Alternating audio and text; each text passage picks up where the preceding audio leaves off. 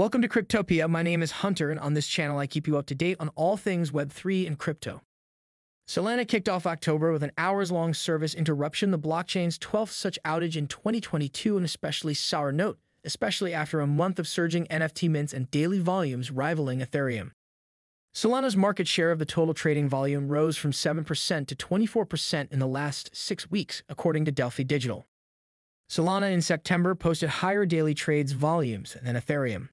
The number of unique buyers increased by 34% month-over-month, according to data from Dune Analytics. Ethereum NFT volume may have decreased since April, but the newly converted proof-of-stake blockchain is still the top dog when it comes to NFT sales. It houses by far the most blue-chip collections, including Bored Ape, Yacht Club, and CryptoPunks. One thing to keep in mind is that USD value is still far higher on Ethereum, Blockworks research analyst Sam Martin said.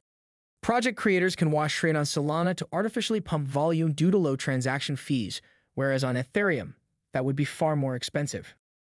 Solana's less than $200 trades and lower gas fees have enabled more interaction and participation than the Ethereum network analytics platform Manson reported.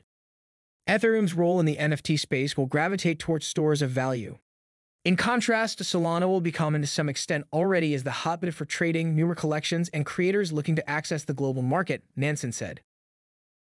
Solana's I008 project had the highest 30-day trading volume on both OpenSea and Magic Eden.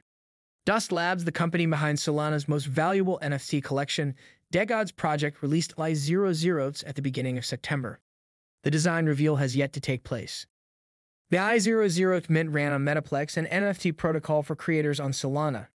More than 4 million wallets have held Metaplex NFTs to date, a sphere of similar reach to Ethereum's ERC-721 standard, according to the company.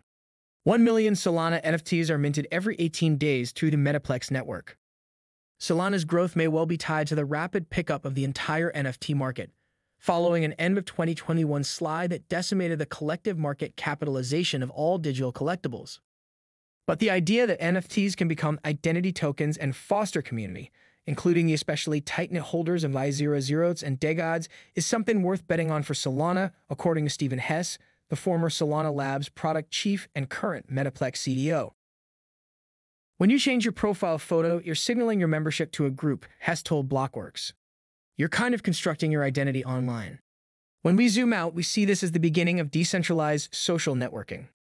While there may not be a flippening in the cards just yet, Solana is gaining ample ground. The proof-of-stake protocol has racked up 9.89 million cumulative trades worth $1.1 billion, while Ethereum has registered 13.38 million cumulative trades worth $16.5 billion per data from Flipside Crypto. Are you bullish on Solana? Thank you for tuning in, and I will see you in the next video.